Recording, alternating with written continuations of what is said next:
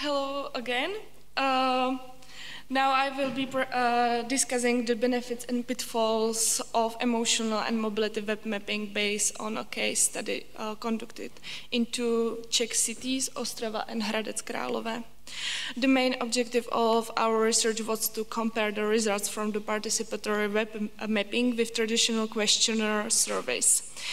Specifically focusing on the mobility goals of seniors in Ostrava and Hradec Králové. We employed a mixed method approach combining traditional pen and paper interview and computer-assisted web interviews with emotional and mobility web mapping. The data were processed by and geocode using various methods to ensure accuracy. We use the spatial distribution analysis using the M function. Questionnaire, the most important issues between the three methods of survey are bias in the sample of the respondent, issues with recording geometries, how you can see on these pictures, and the accuracy of the target locations. And differences in the targets.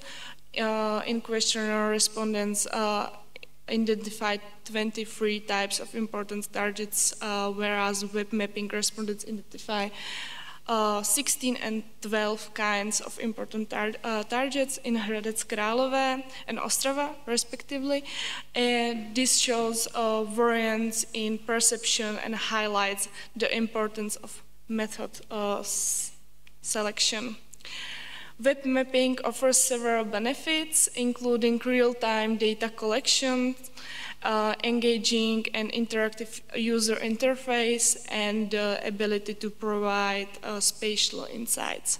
However, there are also pitfalls, such as data accuracy issues, technical barriers for seniors, and privacy concerns.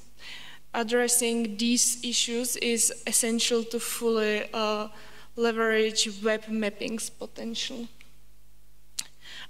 This slide illustrates the differences in spatial distribution between the two methods. The maximal clustering for questionnaire response occurred at 200 meters, while for web-based mapping it was at 325 meters. This difference indicated that the method of data collection can significantly influence the spatial patterns we observe. And in conclusion, while web mapping has its advantages, it also has limitations that need careful consideration. Combining web mapping with traditional methods can provide a more comprehensive understanding. Future research should focus on improving data accuracy and addressing privacy concerns to enhance the effectiveness of this method.